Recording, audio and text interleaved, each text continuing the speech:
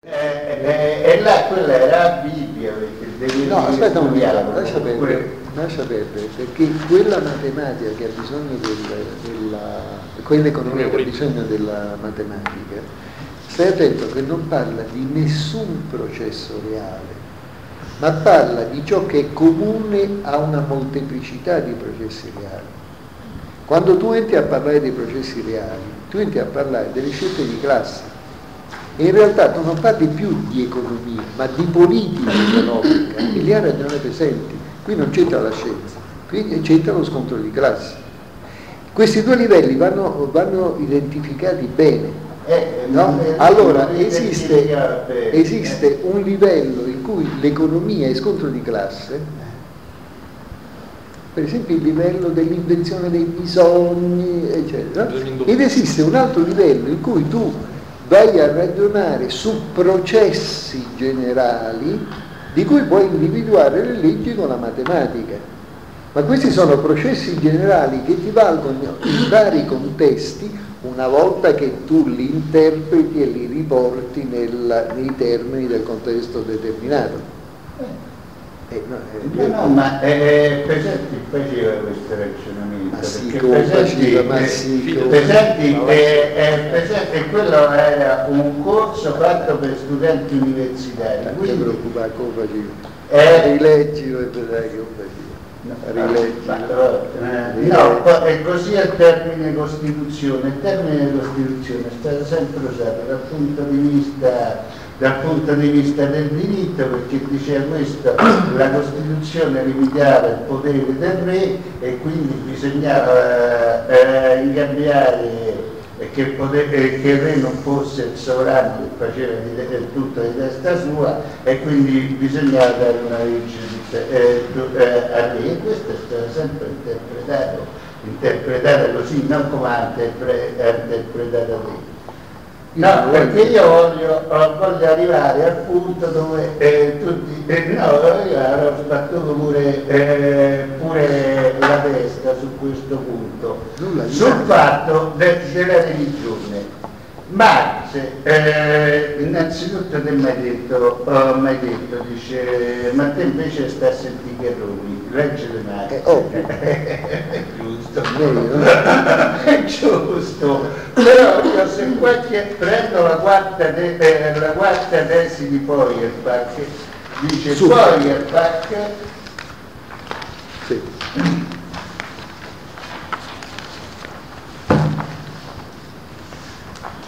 Feuerbach prende le mosse dal fatto dell'autoestraneazione religiosa, dalla comunicazione del mondo in uno religioso e in un altro mondano. Il suo impegno consiste nel dissolvere il mondo religioso nel suo fondamento mondano. Ma che il fondamento mondano si elevi su se stesso e si fissi nelle nuvole come un regno a sé stante, si può spiegare solo con la scissione o opposizione di sé con sé, di questo stesso fondamento mondano. E questo stesso fondamento dunque, che deve essere sia compreso nella propria contraddizione radicale, sia rivoluzionato. Ad esempio, quando si è compreso che la famiglia terrena è il segreto di quella celeste, è la prima che deve essere annullata, sia teoricamente che praticamente. Ora io, leggendo questo passo, io lo interpreto che Feuerbach critica la religione, diciamo, come problema a sé stante, che una volta risolto il problema religioso le cose si rimettono a posto pure nell'aspetto mondano. Marx dice no, è dall'aspetto mondano che te devi vedere come stanno le cose nel mondo, perché ecco, e qua che questa non la critica però scusa, da quello che da qui io tu hai letto risulta con estrema chiarezza da quello che tu hai letto, che la critica di Marx è questa. Feuerbach ritiene che una volta spiegato il processo dell'estraniazione, cioè una volta mostrato che il negro avrà il dio con le labbra grosse, il bianco avrà il dio con i capelli biondi, eccetera, eccetera, come un vecchio filosofo presocratico diceva, no? I buoi avranno il dio in forma di bue, eccetera, eccetera. Una volta spiegato questo, ritiene, quindi una volta fatta la critica intellettuale della religione, che il problema della religione sia superato. Marx dice no, perché? Perché la spaccatura del mondo, il mondo mondano e il mondo celeste, è qualcosa che avviene nella storia e il superamento di questo implica un processo storico.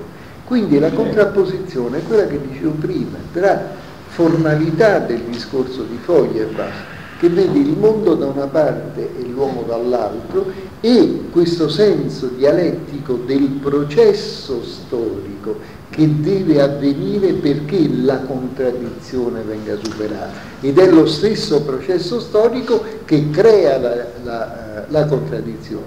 Quindi quello che Feuerbach non vede è la centralità della storia, è un altro, il che vuol dire che Marx fa la totale autocritica rispetto a quanto aveva detto nei manoscritti parigini, porco là se lo ritrovo, quando aveva celebrato il fatto, Feuerbach si deve la fondazione del vero materialismo nella scienza reale, perché gli ha fatto del rapporto sociale dell'uomo con l'altro uomo il principio fondamentale della teoria. Non è vero?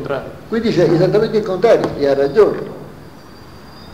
Quindi il problema è il fatto di sostituire alla critica intellettuale che pretende, una volta che sia chiara di aver dissolto il proprio avversario, il senso di un processo storico che ha prodotto il problema e produce la soluzione del problema, che poi è esattamente la stessa cosa di dire il socialismo non avviene quando vogliamo noi, ma quando esistono le condizioni perché avvenga.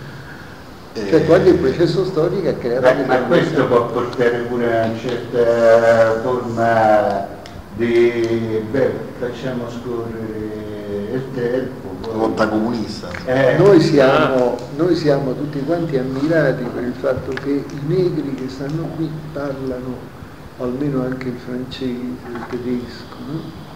Lo fanno perché hanno subito il colonialismo. Il colonialismo è stato uno strumento fondamentale per immettere questi personaggi nel circuito della civiltà moderna. È doloroso, ma la storia va avanti con una grande... La storia è una grande macelleria. Se per avventura, anche in Italia, in Francia, sorgessero dei comunisti, può darsi che la macelleria di Bush possa addirittura segnare la fine dell'imperialismo mondiale. Ma capisci che se per avventura questo capitasse, avverrebbe sulla base di una grande macelleria, e la macelleria a volte è necessaria, e per esempio è necessario distruggere violentemente le tribù negre per far sì che il negro entri nel circuito della società moderna, che vuol dire lo sfruttamento, ma vuol dire anche l'apprendere a lavorare in un certo modo, a parlare in un certo modo, a girare nel mondo, a costruirsi come cittadino del mondo e quindi a entrare in solidarietà con gli altri oppressi. Ci si creano queste possibilità. In Sri Lanka parlano l'inglese molto meglio che da noi. Più persone, no? E spesso hanno studiato a Cambridge, noi abbiamo studiato a Roma, è diverso, molto diverso. Non c'è una relazione tra i postmoderni che parlano del linguaggio e Feuerbach nel momento che ti dice il negro e gli strutturalisti? Questa relazione, questo è un tema su cui varrà la pena di insistere. Questa relazione è interessante all'università di Rio.